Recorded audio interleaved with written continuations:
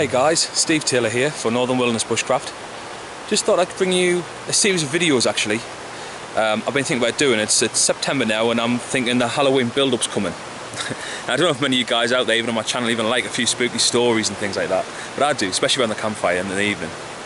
Now, I'm not going to be doing, I'm thinking of maybe doing one haunted camp out maybe. I know quite a few haunted woodlands, especially one with old ruins and pagan burials in. So I'm thinking about maybe spending the night at one of them for you. Just doing a bit of bushcraft, but also telling some of the ghost stories of the actual woodland while being there on a solo. It'll be quite an interesting night, I think. Anyway, the reason I'm bringing this video is this: I'm going to start a new series. And my series is called The Great Myths and Legends of British Trees. So there's trees in the British Isles. These trees are such as the witch's hazel, a fantastic tree which we're going to look at today. Each one of these trees obviously has bushcraft uses or survival uses or any kind of woodland outdoor use really. What I want to do is bring to you some of the more lesser known facts. There's many videos out there on YouTube all about how these trees can assist you. What I want to do is give you some of the history, you could say from the Celtic perspective, you could say from the mythological perspective, something that true woodsmen would have knew. Now the thing with this is, I'm at the belief that when I see the many trees around us, each one of these trees are, like Ray Mia says, they're all great and ancient old friends. And this is very much true. When I walk through the forest or the woods or scrub or wherever, I recognise the different trees, what they can do for me, what I can do for them. I understand how soil acidity works and what kind of plants and trees will take to this to regenerate wastelands and place damaged by human interaction. It can also tell me what kind of things I can find there, what kind of fruits and foods, herbs and plants and medicinals I can find in these areas. Now what I plan to do in this series is go through each one of these, give me some basic information. There's lots of information out there on the tree identification. So I will cover a little brief part of this, but predominantly what I would like to do is give you some of the lesser known facts, the myths, the legends, and why they're there. Now don't just throw that to one side and think myths and legends are something that he is saying, you know, rubbish. It's not true. Our ancestors have passed on the way of the wise, the woodland way, if you like. The way the woodsman would be taught would be to learn these myths around fires, the same way we talk about them at the bushcraft moots and things like that. We teach our younger people all about these ancient stories. There's many a poisonous plant and tree out there, and these trees can often be known as the tree of death. Stark reminder when you see certain trees like the yew tree in graveyards, it's a reminder that the tree can be deadly. These myths and legends lie within our ancient history. It's part of our heritage, and as part of that, we'll take you on a small journey and let's have a look over the early part of autumn into late autumn, into early winter, as we cover some of the most and well-known, spooky, mythological, and generally interesting trees of the Great British Isles. Now the first tree I'd like to start with today is the hazel tree, often referred to as the witch's hazel. You might have even seen this in beauty spas and shops. It's quite funny how that can make it into the modern marketplace today and people don't really associate two things together. But the hazel tree has long had a legend connected with witchcraft, sorcery, and things that go bump in the night. Let's have a look at the hazel. First of all, let's start with the hazel from this perspective so you can have a quick look at it. Now the hazel is a tree that needs to be copsed, controlled. It's a fantastic tree for everything you want to do in bushcraft. It's what I call one of the many green trees, or a safe tree. To me, a green tree doesn't represent just the colour of these leaves, but also a tree that is safe. We have amber and I also have red as colour guides to what my trees are. With this specific tree, this tree is ideal for many different uses. It has very long, straight branches, trunks. We'll show you a few more of those. Here you can see a young hazel tree, and in this young hazel tree you get an idea of how thin these branches can be. They can be used for many different uses. One of the many uses I use these for is often when I roast meat. I'll take something like this very far back guy in the middle over here. The very far one, we can see him just over there. There he is. That's about the perfect size at the back there. And I would use him for spit roasting any kind of meat, a nice chunk of gammon ham or roast pork or something like that. And what I generally do is remove all the outer bark off the tree and then split it halfway down the middle So I create a prong like this, almost, coming from the branch. It needs to be a long prong, roughly, I normally keep it roughly about half a feet in the middle, or like at least into the middle of the wood. From that point there, I would make sure all the bark's obviously removed. I can stab my meat straight through, and then obviously it keeps the meat locked into place. We may show you this on another video. Now with the hazel, the bark's very easily recognisable. Some people often, new bushcrafters, get this mixed up with the birch, and you can see kind of why. You've got these lines that run through, which are very similar to birch in a way, but look at this beautiful golden brown colour. It's like a smooth colour. It is beautiful indeed. Now, the wood under this as well is also a very dark wood until you get into the actual main part itself. So just below the skin here, below the bark, you will find a darker shade. This here is the hazel leaf. As you can see, the shape on this, they're very, very wide, with a point towards the end. You can see the way the leaf comes out from there. One thing I find truly amazing about the hazel tree is its connection to ancient mythology. You see, this tree is well revered by the Druids and pagans, and it's a beautiful tree, and you can see why. Now this also has its mythical stories related all the way to the fact that Merlin's staff was supposedly made from hazel, witches' wands made from hazel. Carrying a hazel twig or keeping it above your door also supposedly repelled evil spirits back in the day. It's amazing to think that this tree would have once held such amazing regard to people who actually physically feared things they did not understand. One of the great things about this tree is the tree of knowledge. Not many people realise, but this tree has the hazelnut, and the hazelnut, basically, it's meant to represent concentrated wisdom and poetic inspiration. It's suggested by similarity between the Gaelic word, or the Gaelic word of many people may have heard this, for the nut, which is cano. Cano means nut, or hazelnut. However, in the Celtic tradition, the ancient word for wisdom, which is actually kind of similar, I think kind of makes sense.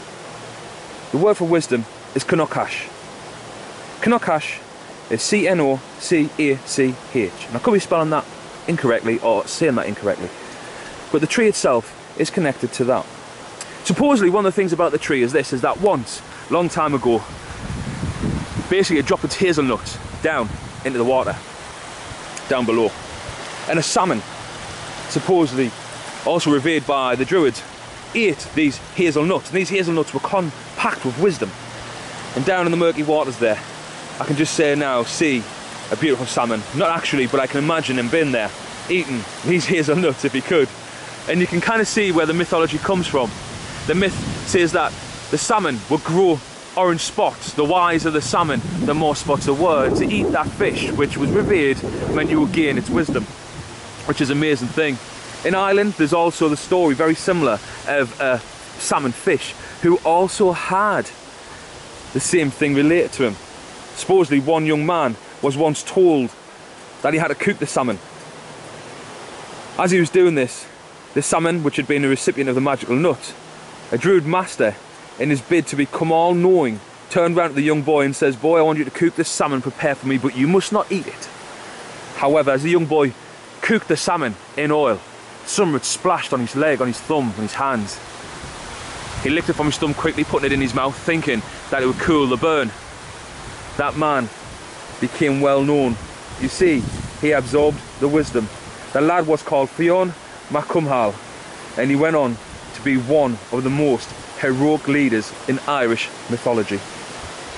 One thing amazing about this tree is that the Old English word from Anglo-Saxon, Hazel knut, Hazel meaning cap or hat, thus referring to the cap or leaves on the nut on the tree.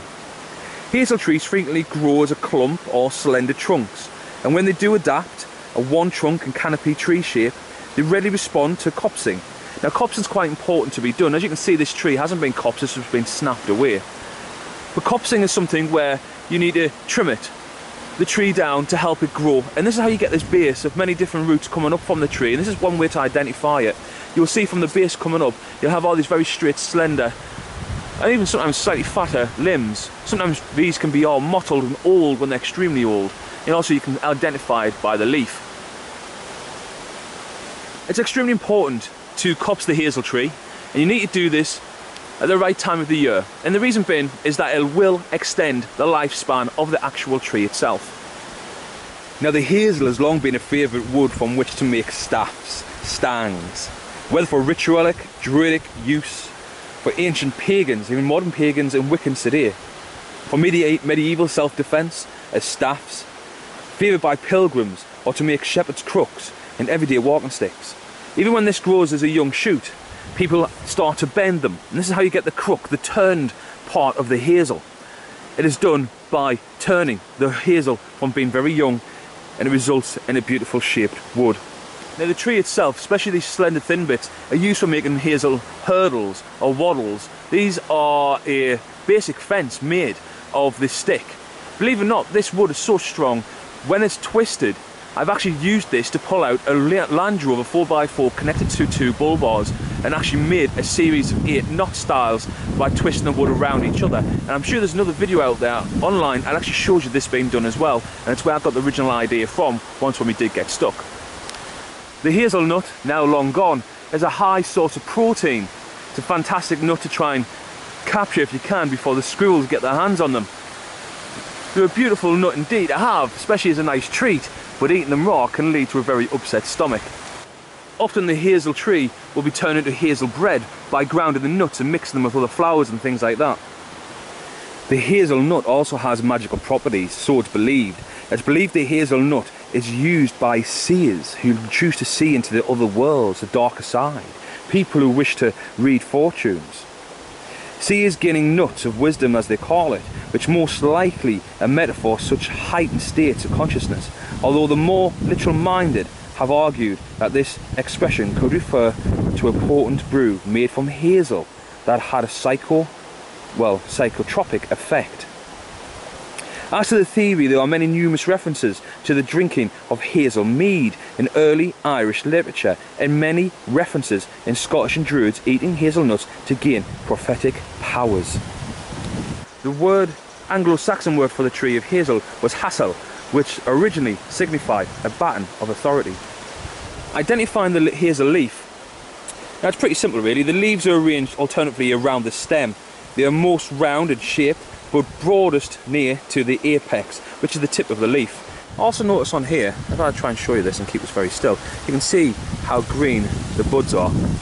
Oh, it's getting blown about there like a leaf does. There we go. So that is the bud right there for the hazel tree.